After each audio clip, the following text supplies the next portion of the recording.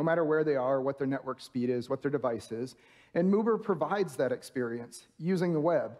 In fact, they're actually designed to work really well on 2G. They're interactive in 3 seconds on 2G. Their core ride-sharing app is really just 50 kilobytes.